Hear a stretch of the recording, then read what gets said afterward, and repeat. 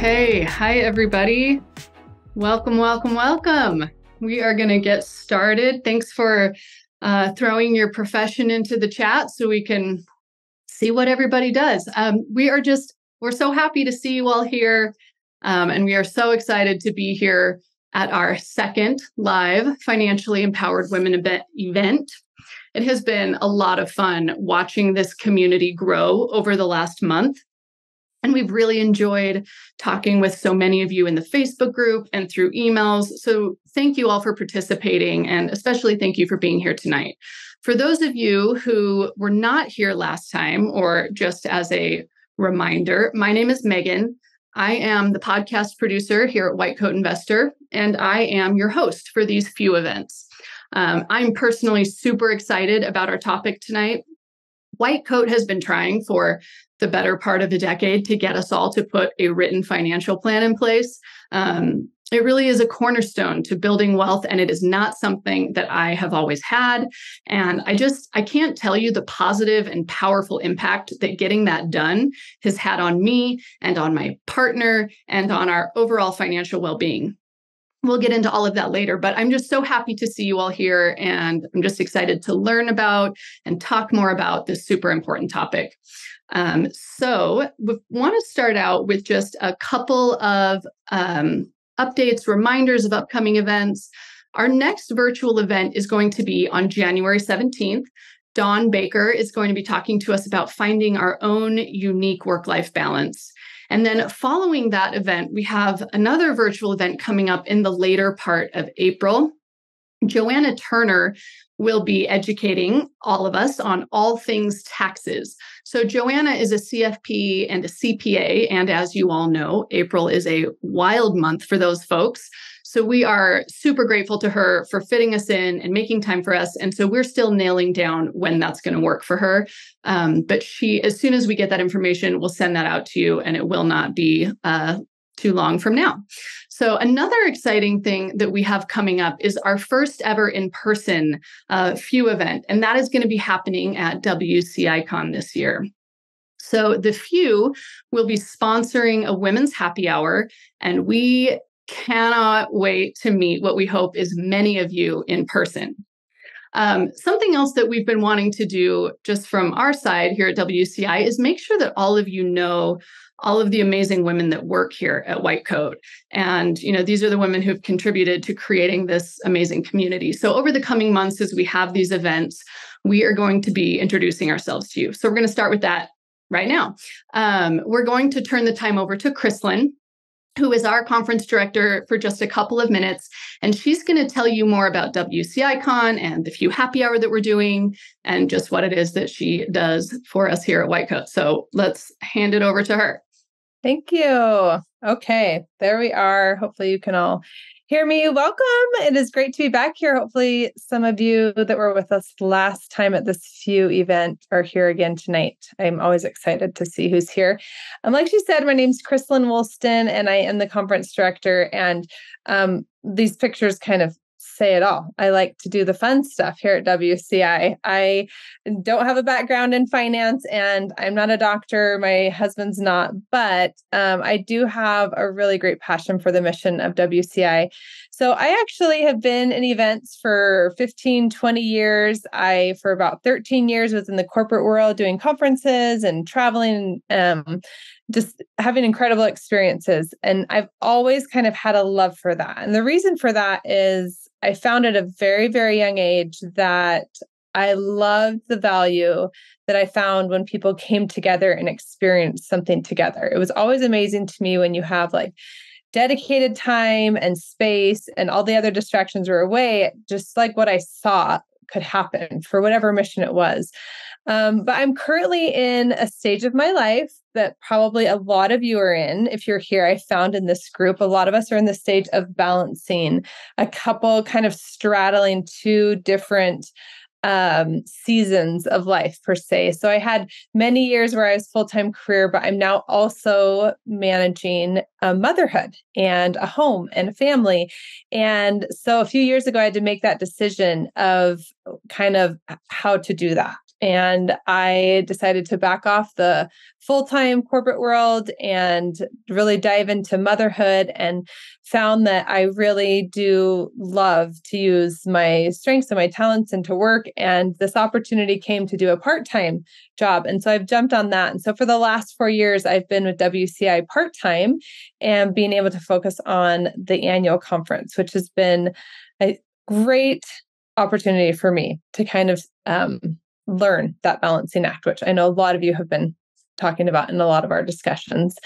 So with that, I'll just say it's an honor to be a part of WCI. You've probably all seen now, especially if you've been a part of few, you're getting to know more of the women that are a part of WCI. And I would just say it's such an honor to be a part of this company and a part of this mission. So that's a little bit background of me and kind of my role. Diving into what the conference is, hopefully you've heard, we're kind of talking about it a lot right now, but if you haven't, let me just give you a moment. These pictures kind of say it all. So WCI Con started, probably 6 years ago. We're on our third in a row since we took a little break pandemic. We did a virtual event, but we're back in person. And it is what this says. We are looking to give you an opportunity to focus on balance between strengthening your wellness and also your financial goals. And at WCAI Con, we have so much good content for you. We have incredible speakers. Our speaker that you're going to hear tonight is also one of our speakers at the conference, SC, and among many others. But what our goal is, and what my job gets to be, is to work really hard to create an environment for you to take that content and actually have it I always say, marinate in it, giving you an environment where you can marinate in that and you can kind of figure it out. Our goal at WCI Con is that you can come away with your next step. You can find a community that's going to help you with that next step, and you can feel like you can thrive in your goals. And so we create that experience. We not only have 3 days full of content and incredible speakers, but we also want to take care of you in the wellness area and in the networking area. And so we're going to be at a beautiful resort this year in Orlando. It's our first time to Orlando. It is a Monday night through a Thursday. So it's a great opportunity to kind of come the weekend before. A lot of you are bringing your family, we've already heard from, or kind of come and then stay for the weekend. It's a great destination. And then when we get out of classes at 4:00 every day, we have just stacked it with activities that are all included in your registration. And so this is one of the parts where I feel like the magic happens. So we will have everything from yoga, pickleball, 5K runs. They actually have a fishing pond there. We have golf, the driving range. The list kind of goes on with that. And then we'll lead into happy hours, networking, dinners, and Megan mentioned, this year we are having a women's happy hour again, which is always the most popular event, after hours event. And this year, the Few will be sponsoring that. So it's a great opportunity to come and meet each other and really connect face to face. So we have decided to give all of you a great discount as well. If you're not registered yet, we have a $200 off discount, which we're going to share with you. It is the Few. If you haven't registered yet, we're just going to have that through the weekend. So I believe, Megan, we're just going to send that out to everybody as well. But take note right now, if you type in the Few when you register, you will get $200 off through Monday. Most importantly, we don't want you to wait any longer because we have some really great swag. That is something we kind of take pride in. We give away incredible books. We have some sweet swag, but we only give it to those registered through November 16th because we need time to order all of that. So now is your time. It's close enough. Hopefully you can get work off. You can connect with your family, figure out your plans, and join us at WCA Con 24 in Orlando. So good to meet you all. Hope to see you there. Thank you so much, Chrislyn. Really appreciate it. And obviously, I work for WCI, so I'm biased, but I love this conference. It's such a great week. It really is one of my favorite weeks of the year. So if you're on the fence about this, take the leap. Come join us. You won't regret it. And it's going to be particularly special this year, I think, just getting to meet with all of you and have like a real community of women that are building something together. So, okay, let's get on to the presentation portion of our night. So last time that we met, we talked about identifying our goals and our values, and aligning our spending with those values. And I hope you got to take a couple of minutes over the last month or so to really identify what your values are, because that's going to be really critical in building a financial plan that you can both stick with and believe in. So after the presentation, just quick FYI, we're going to spend about 15 minutes doing a question and answer session. So if you have a question while SC is presenting, please throw that into the chat, and then we will do our best to read all of those out loud and have SC try to answer some of those at the end. So I am so excited. I'm so thrilled to introduce our presenter tonight. You may have heard her on the White Coat Investor podcast or seen her speak at WCI Con. SC Gutierrez is the founder and CEO of Aptus Financial. She is a CFP, a business owner, an educator, a wife, a mom to 3 beautiful children. Not only is she a Harvard-educated, brilliant, hilarious, fun-loving, and hard-working woman, but she has an absolute heart of gold. And I'm so happy that we get to learn from her tonight. So without any more from me, let's turn the time over to her, and SC, take it away. Oh my gosh, Megan, thank you for that really kind introduction. It is such an honor to be here. And do I get to come to the happy hour? Absolutely. Okay. You have to be there. And so we can talk about financial plans, or we can not talk about financial plans, but I hope to see you all there.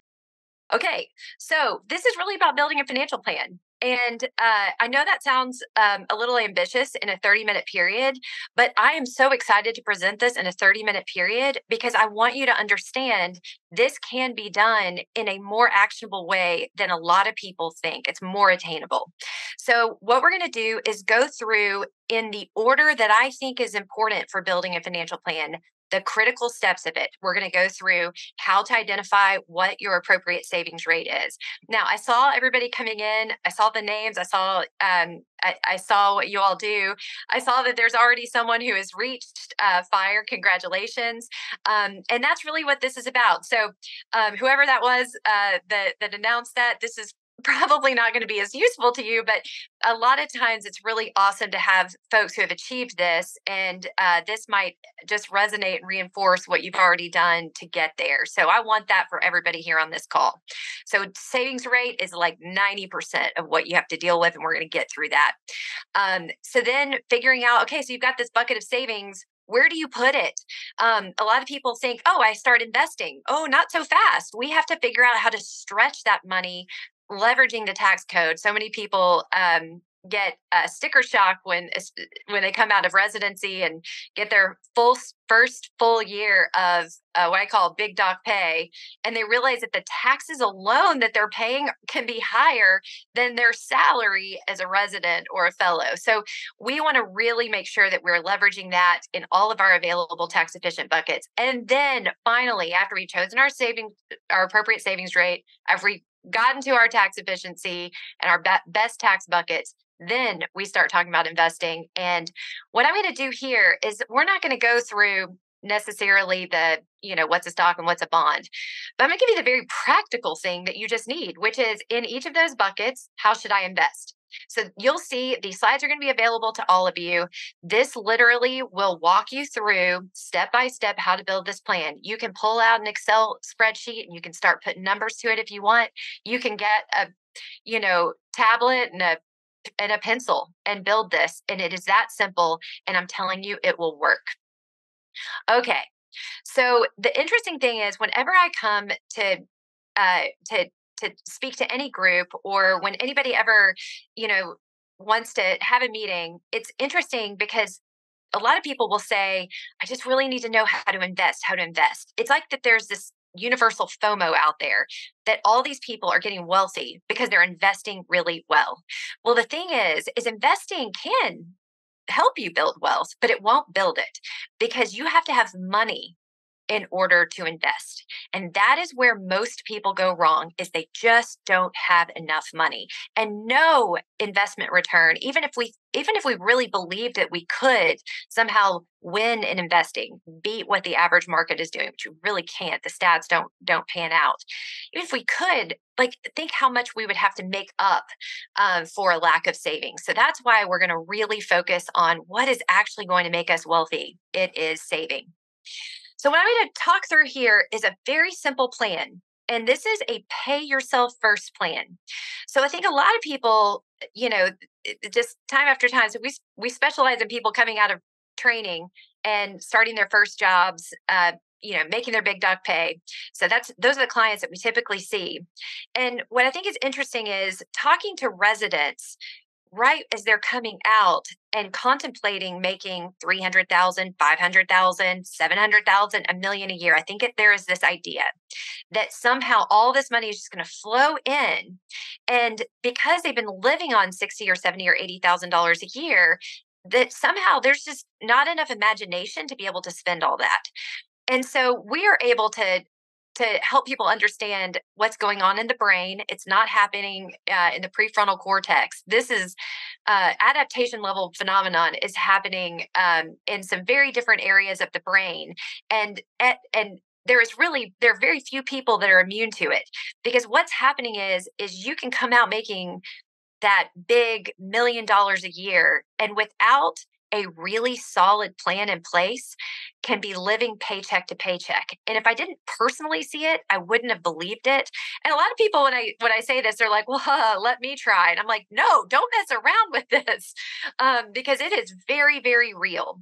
And so you might be one of those people, though, you didn't get this, you didn't learn these things as you were getting out of training, and you might be backpedaling. You might have to, you might be in a kind of paycheck to paycheck area, or maybe not able to save the way you want.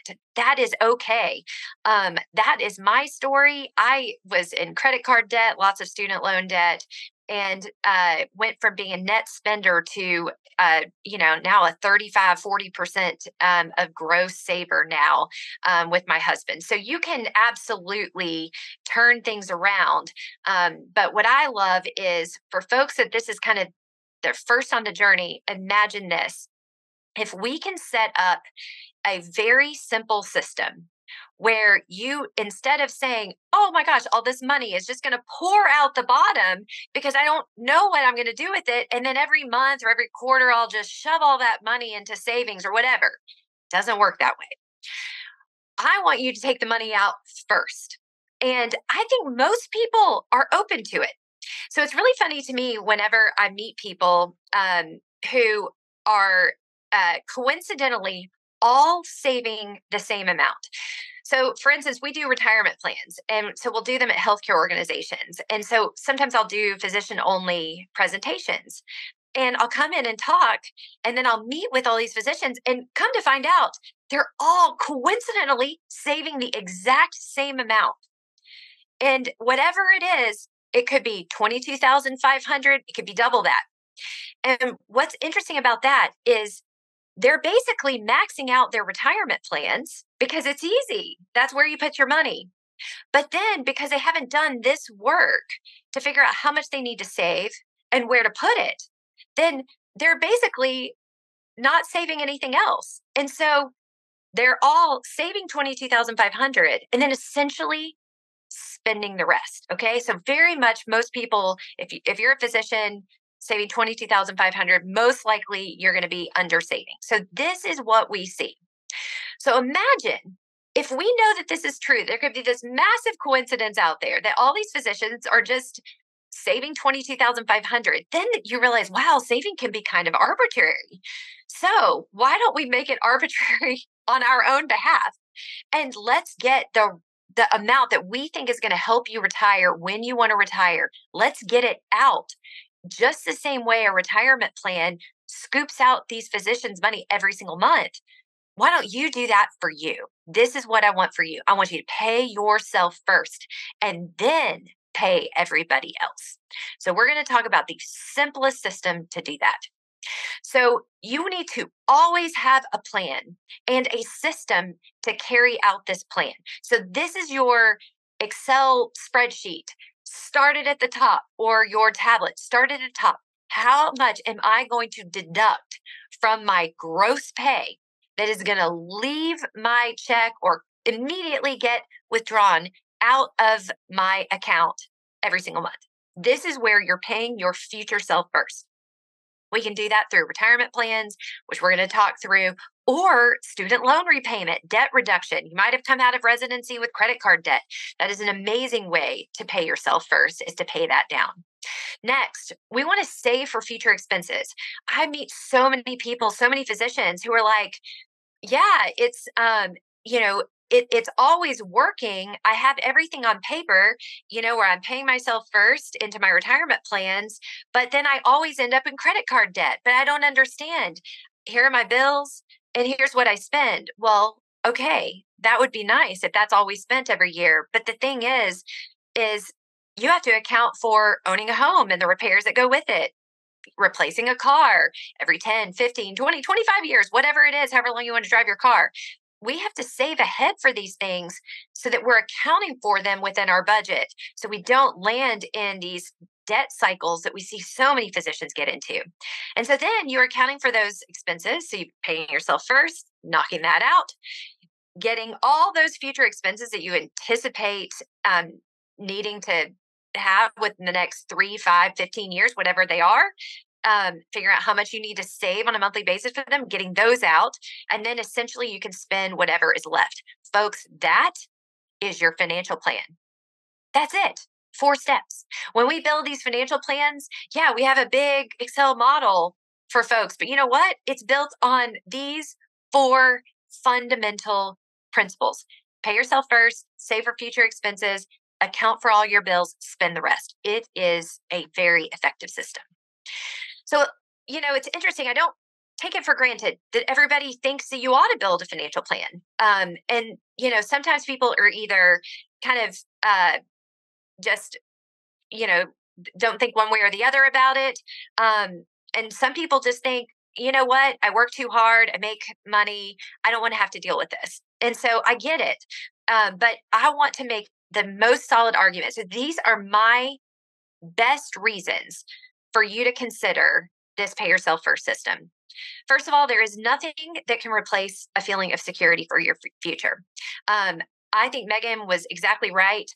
That is a feeling that you get when you build and the plan, you've built it, you're sticking to it.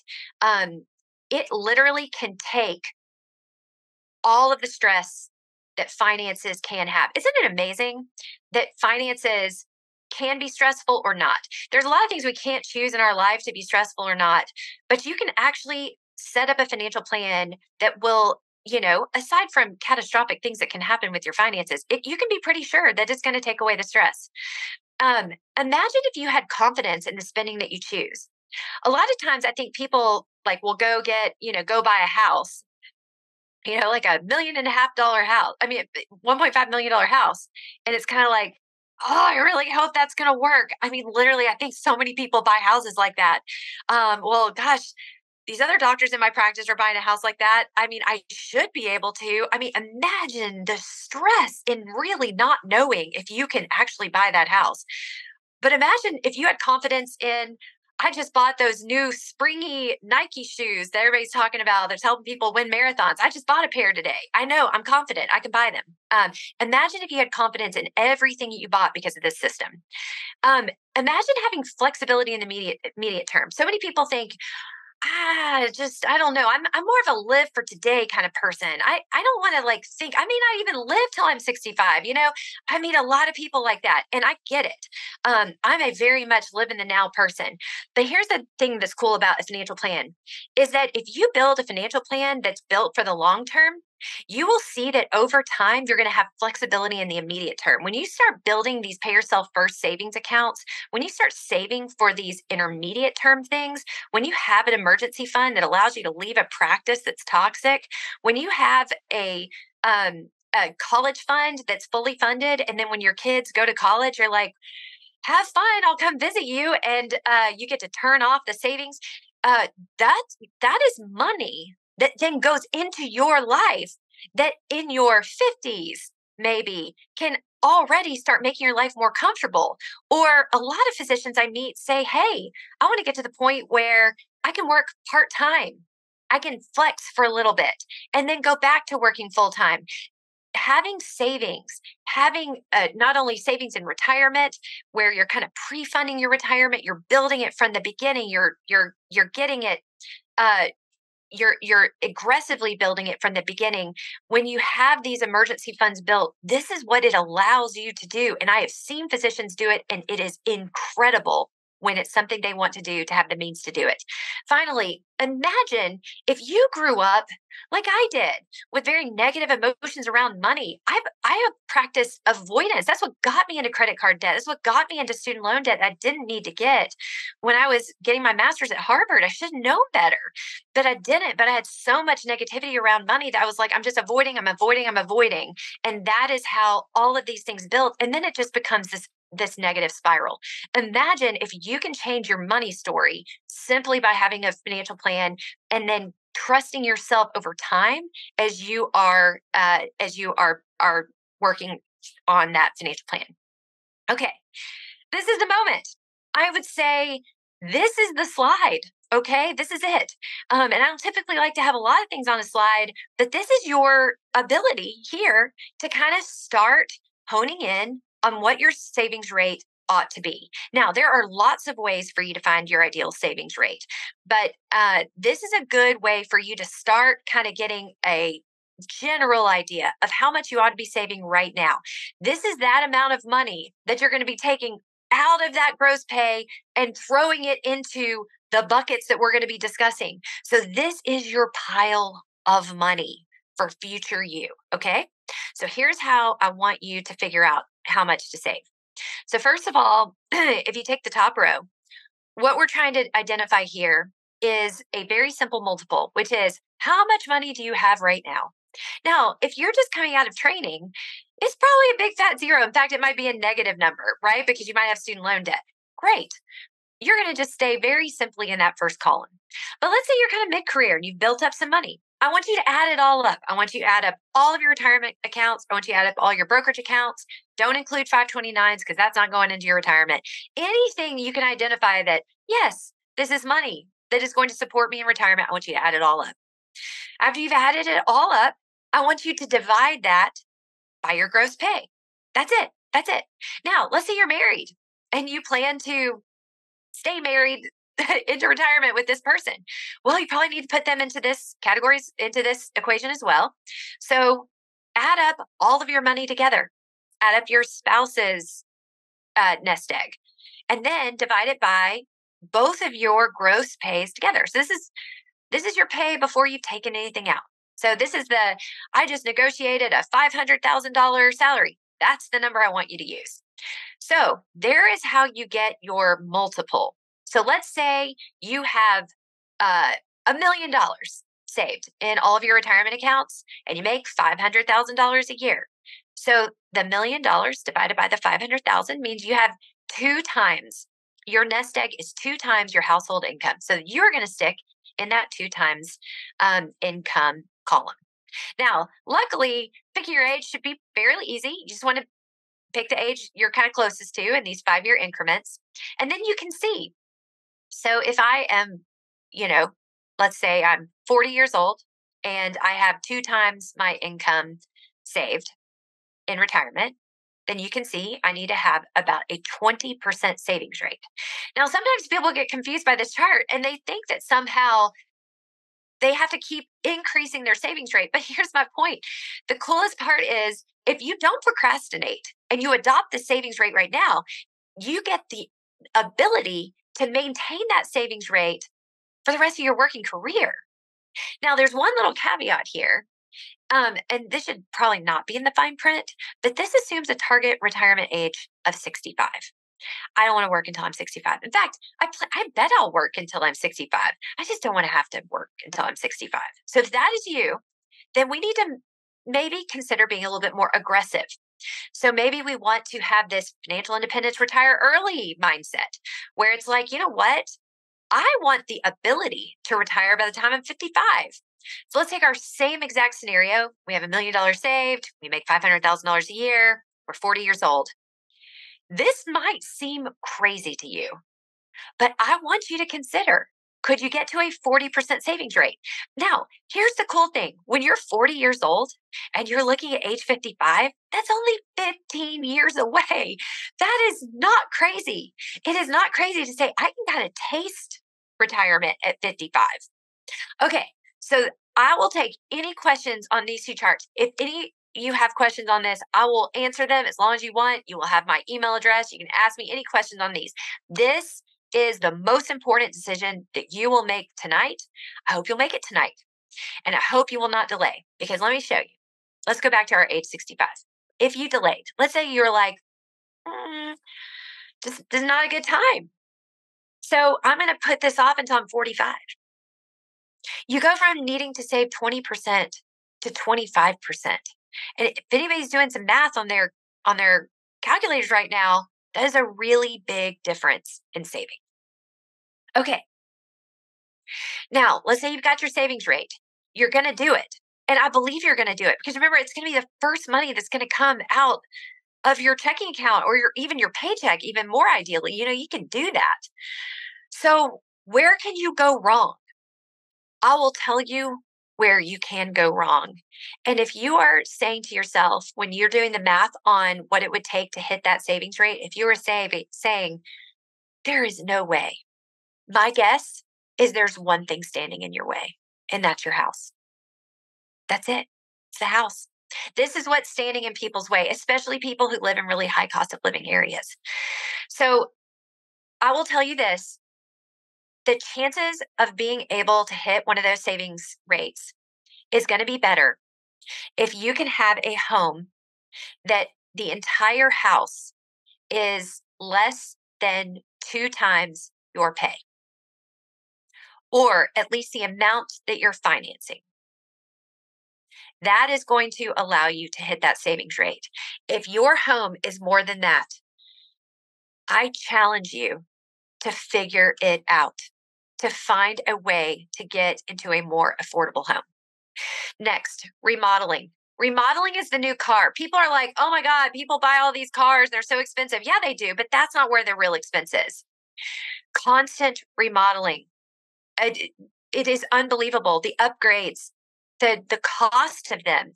A new deck for $70,000, replacing the kitchen for $80,000.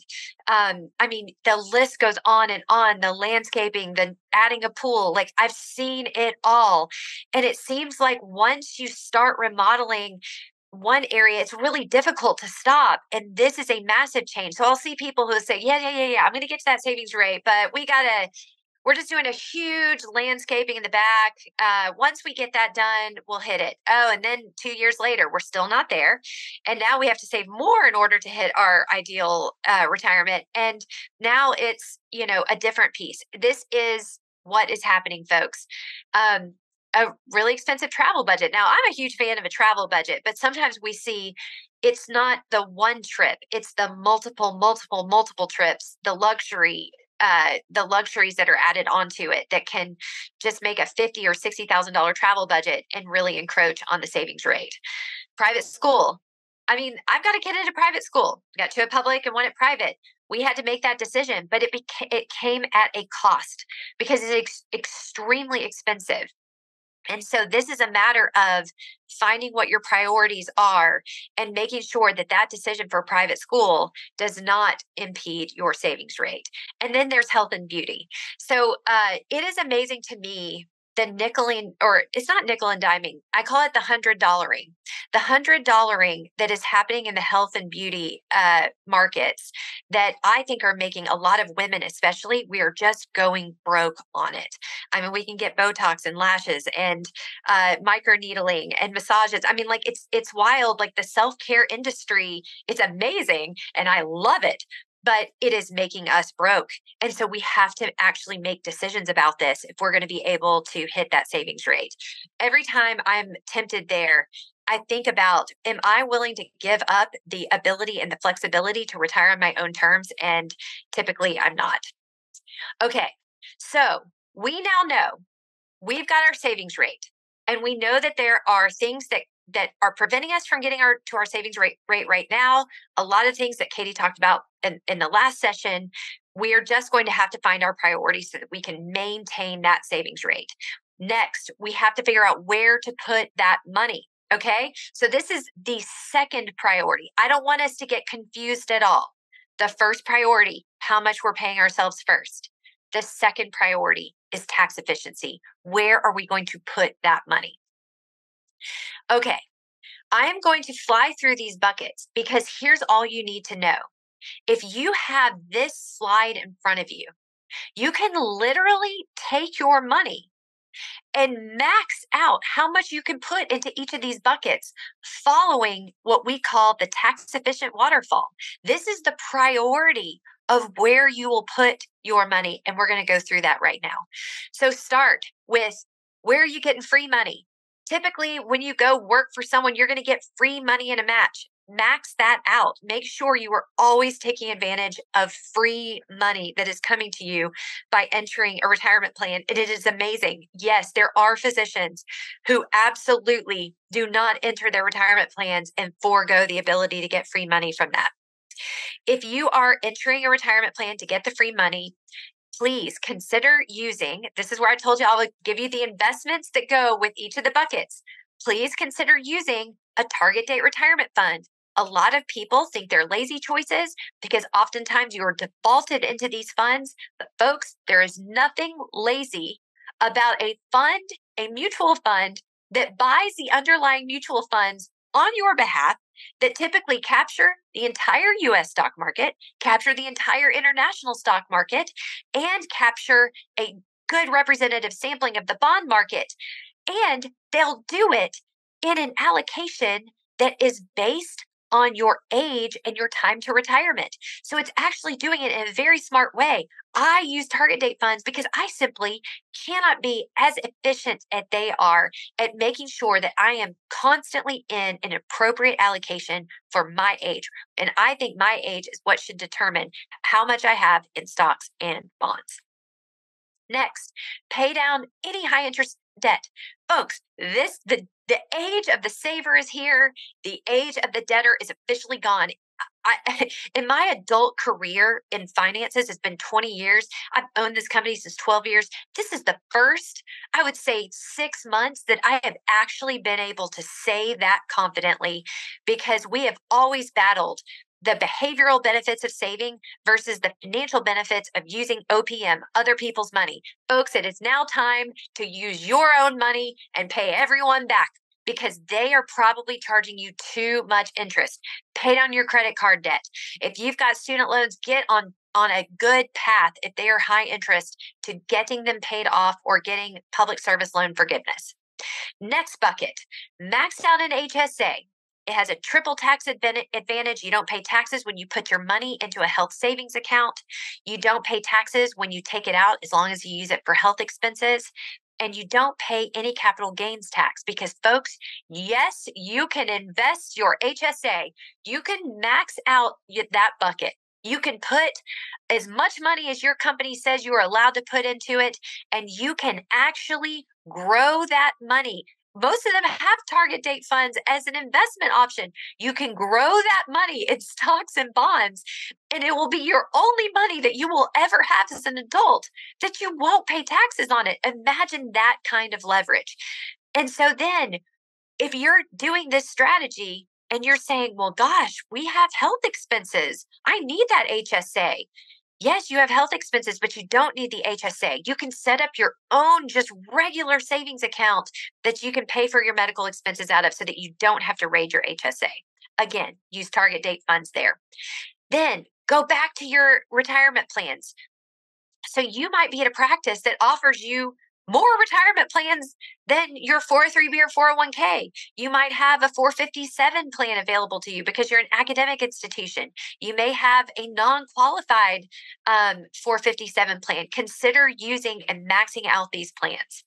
Next, you can open up your own Roth IRA and you can do what's called a backdoor Roth. Don't know what that is?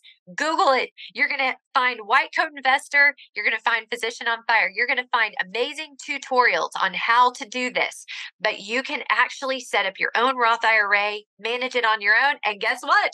You can use a target date fund in that as well. It's amazingly simple. Set it and forget it. Then finally, if you are still have money, you have maxed out these buckets and you still have more money, don't stop. Keep going. You can open your own taxable brokerage account. It has never been easier to be an individual investor and doing this on your own. I've built a practice that is built around helping people do this on their own. And I'm telling you, regular doctors who have day jobs can do this. So you can open one, Vanguard, Fidelity, or Schwab. Just call them up and say, I'd like to open a taxable brokerage account. And you can literally buy those same funds that you can find in those target date funds. I actually show you, here are the funds you want to buy. This is what's going to represent everything that are in those target date funds and your retirement plans. This is them. You can ask them, hey, how can I buy the total US stock market? How can I buy the international stock market? They will help you buy these funds. And guess what? It gets better. I'm going to get to that in just a second. So finally, the last two buckets.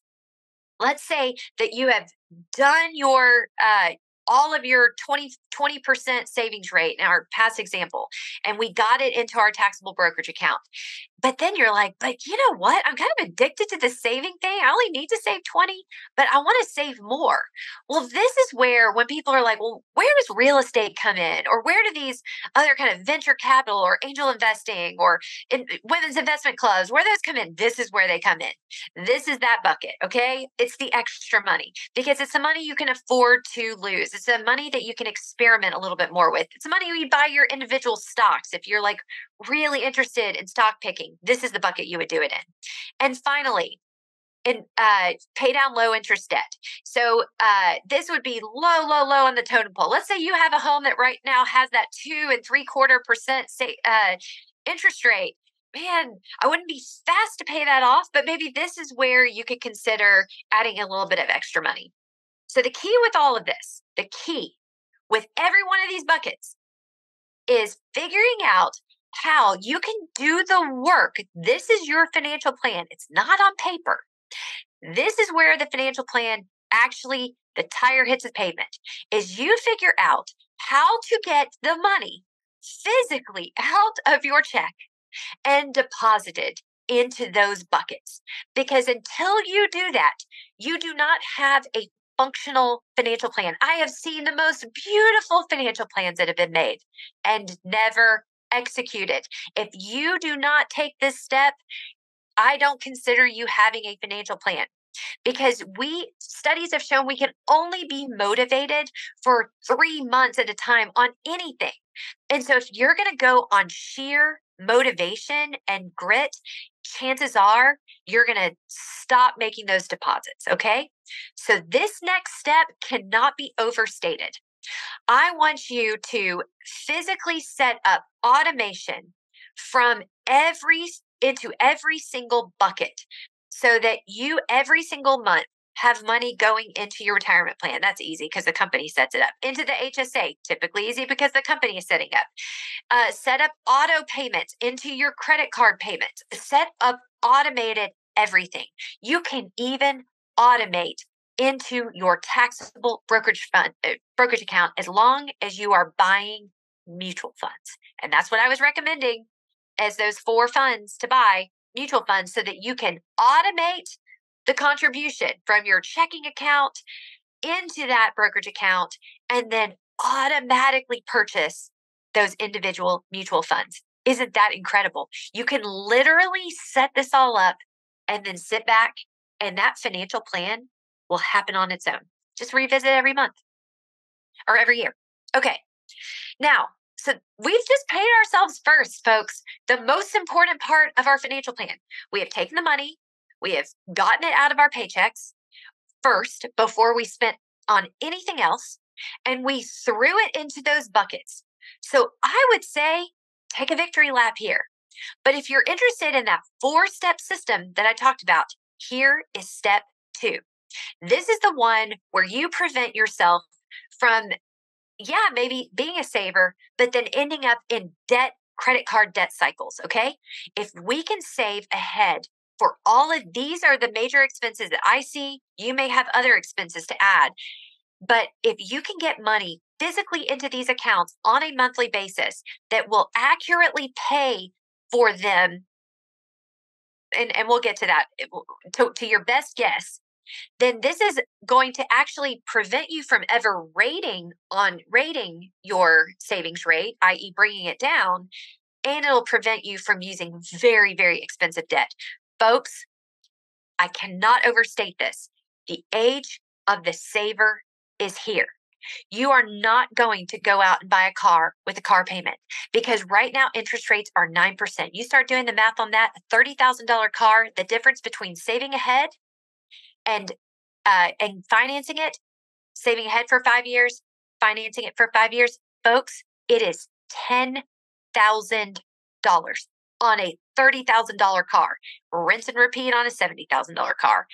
You must consider saving ahead for every single purchase from now on, at least until interest rates, if they ever do come back down.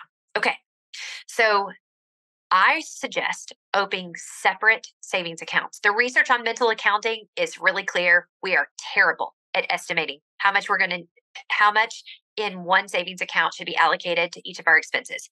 You need an emergency fund, you need a home repair reserve, and I give you some math around that on how much I would put into an emergency fund, saving ahead for those out-of-pocket healthcare expenses so you don't raid your HSA, saving ahead for car purchases, home remodels, all of the things, college tuition, and then any other savings account that you can think of.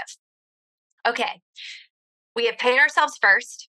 We have set aside money on a monthly basis. I literally have a transfer. It actually just happened today. Today I got paid. And then my money shot out. I mean, you should see debit, debit, debit, debit, debit. And it just shoots out into all of these 7 different savings accounts. And it's so fun when it happens because I open up my account and I just see my car account is growing. My home, I'm doing a home remodel. We're remodeling our bedroom, but not till we have the money saved. I see those accounts growing and growing and growing and growing and growing. It is so much fun. Have separate accounts and name them. I name all of my accounts. So it's a fantastic way to do it. Okay, next, step 3. What you need to do is account for all your bills. When you're doing this math, okay, this much amount of money is coming out of my paycheck to pay myself first. Here is what is left in my take-home pay. Now I'm subtracting all of the money on a monthly basis that is going to all of my different savings accounts. And then I've got my bills. Subtract all of your bills.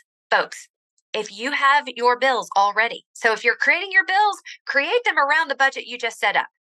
But if you are in an iterative process after tonight and you're trying to make this financial plan and it's just not working, it is probably here in the bills. It is probably your home mortgage. It is probably car payments. It is probably some big ticket items. And this is where I promise you, make the big decision. Make the big decision. I have never met somebody who downsized a home so that they could do this system that has ever regretted it. Okay, this is my favorite part. So I didn't say this at the beginning, but I actually am a very natural spender. That is how I got into credit card debt. It's really satisfying for me to actually spend everything I have. It makes me feel like I am living for today. So I'm not actually being silly about it. I actually love this part. And so my husband is a natural saver. I am a natural spender. He loves this part because he knows that we've already paid ourselves first. And so he feels comfort and fine with us spending whatever is left in our checking accounts. I love it because I love seeing, oh my God, we have $200 more to spend. What are we going to do with it? So this is an amazing tool that you don't have to have a fancy budget. You're not having to account for all of your expenses. You just pay yourself first and spend the rest. This is as powerful as I am making out to be because I've seen people do it. How do you spend the rest? As a spender, credit cards are not good for me because I will overspend on other people's money.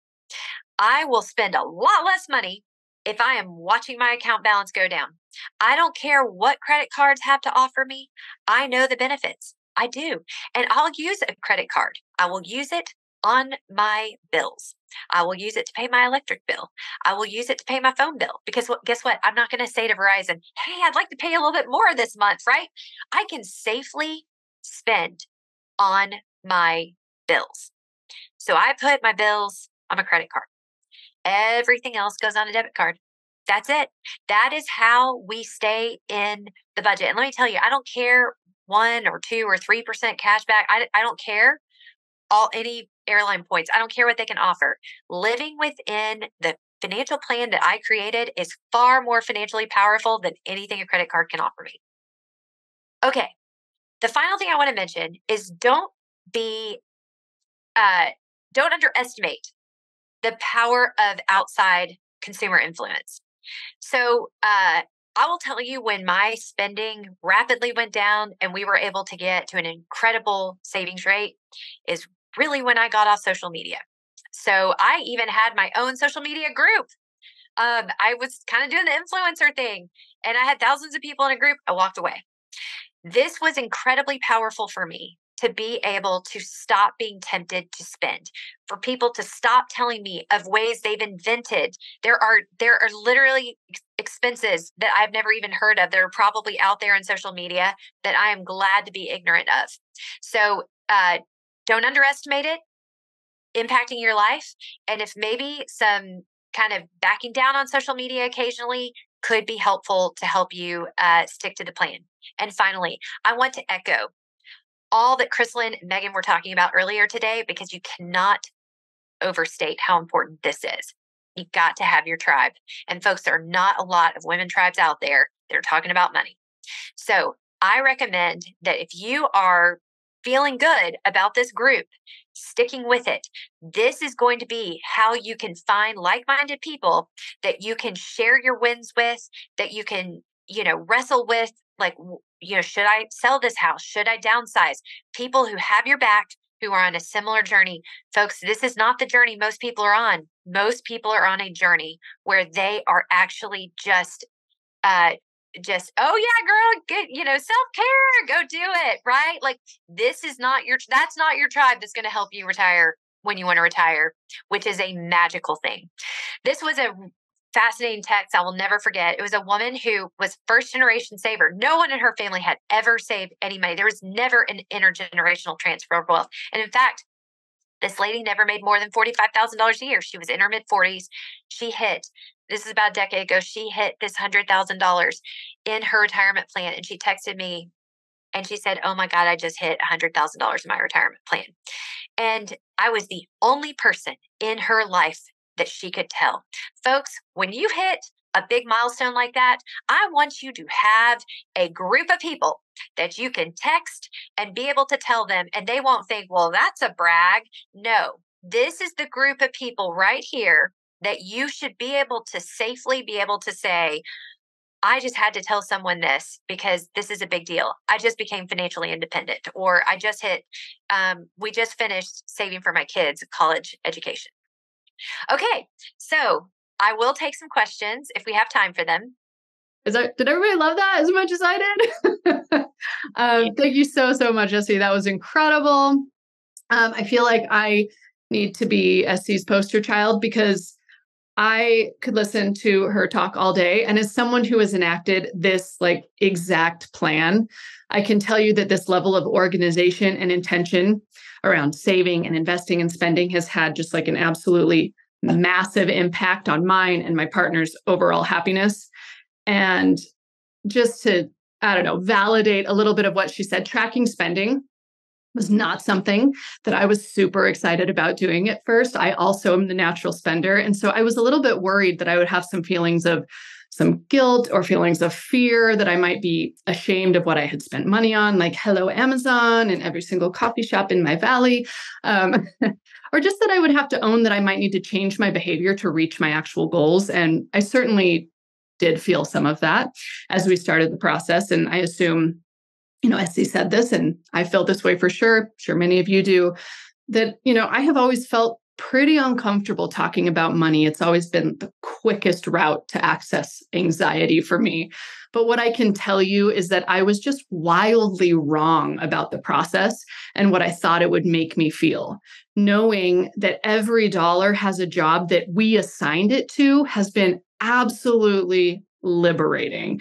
And knowing that we've identified our values and then put our spending to work to get us those things has been, like, as dorky as it sounds, it's been so thrilling.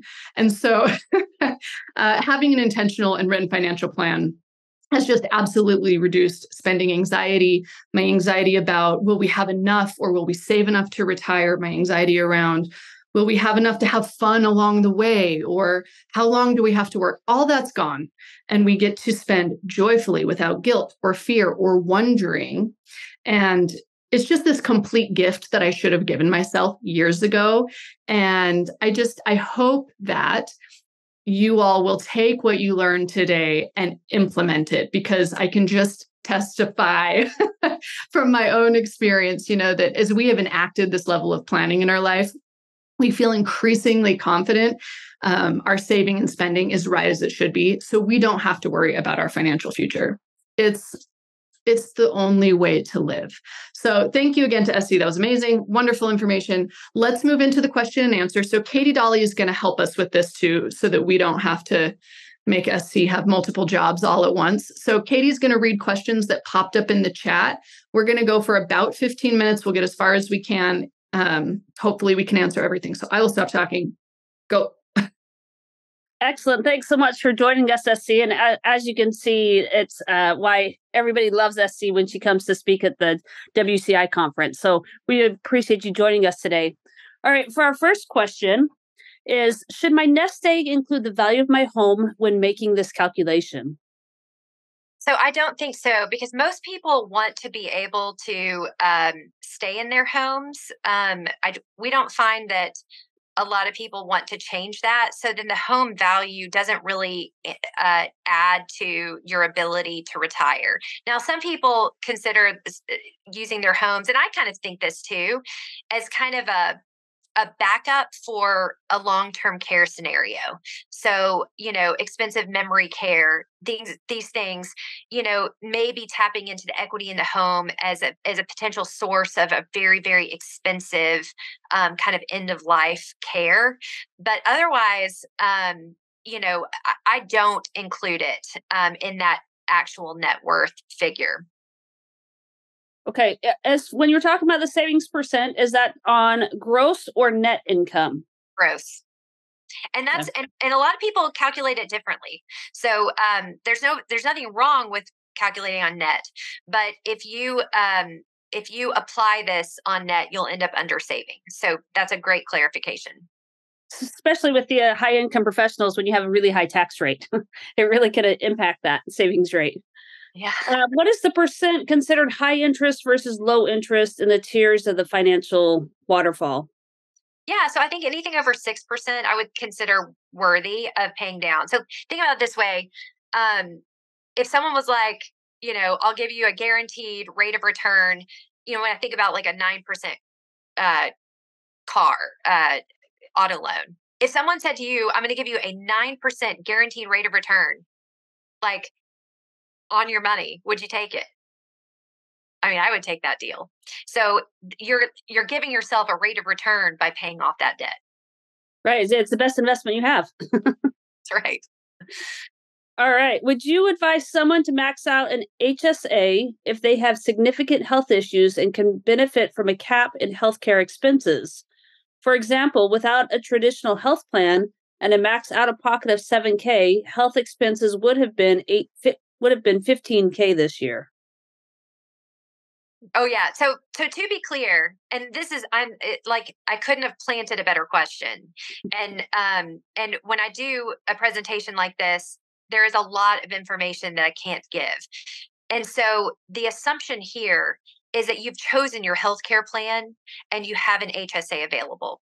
If you've chosen your healthcare plan and it's a PPO, not an HSA eligible plan, because that's the best financial decision, which it sounds like in this case that is. No, that is a far better decision than just choosing an HSA plan for the ability to benefit from an HSA account. Most people are suffering under the non-decision. Like you don't have a choice. Like you have a high deductible healthcare plan that happens to be HSA eligible. And that has been my situation for the last decade. So you just make the best of it. So great clarifying question. Excellent. In addition to budgeting and living frugally and maxing out Roth IRAs, if possible, what would be your top recommendations for students or new residents who have no to little income and rapidly accruing student loans? Great. Well, be smart on your student loans. So, so if you're a med student, these budgeting principles, you can use them on your student loans. So I love talking to med students because I really think that people can mitigate their student loans and just prevent them from being that big in the first place. If you're in residency, being smart about your student loans, like with the SAVE plan, where you can actually have government subsidize your interest so that so your loan isn't actually growing while you're in training. So being really smart about that. And I mean, I get the tingles thinking about residents saving 10% of their pay into a Roth. So I love going to resident programs. And again, all these residents are just coincidentally saving 4% here or 5% there.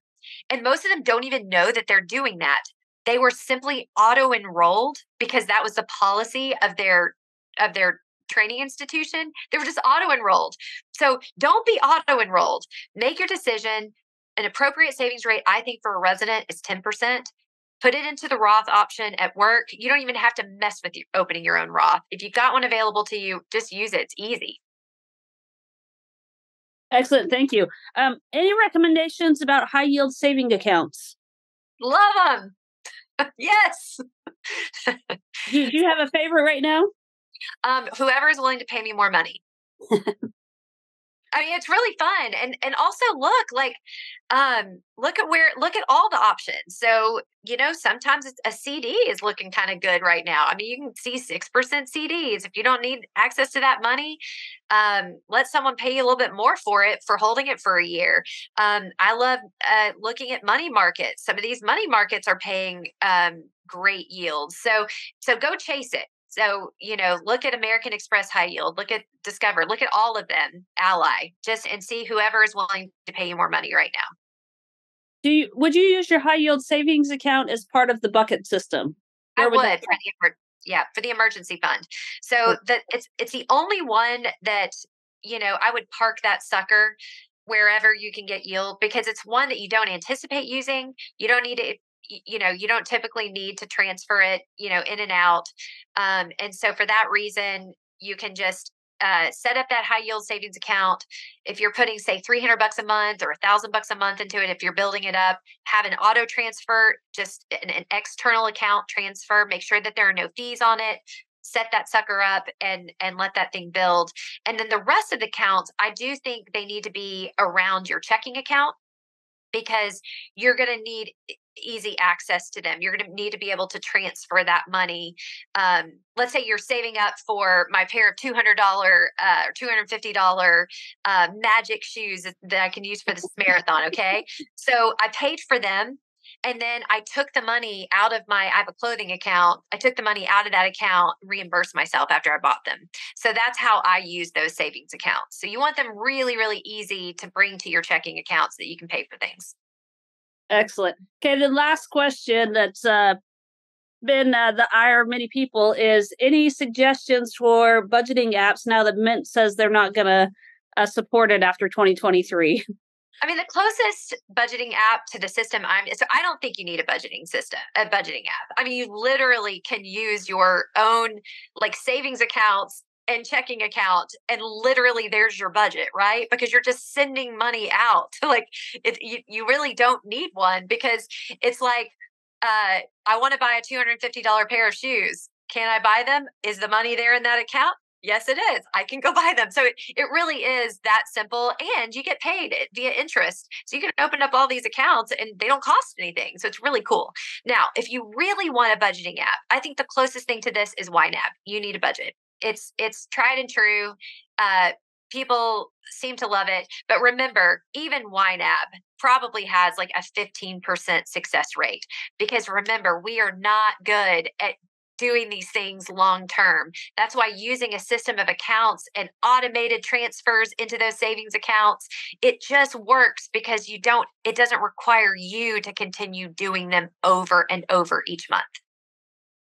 Excellent. Thanks so much, Esty, for answering those questions. We'll turn the time back over to Megan to explain our breakout groups. Okay, fantastic. Thank you to both of you. That was awesome. Thanks to everybody who posted their questions. We appreciate all of that. Okay, so we're going to do things just a little bit differently today than we did last time. For those of you that were here, we want to allow a little bit more flexibility within the breakout groups. So we are not going to be coming back to the main room after we're done in our breakout groups.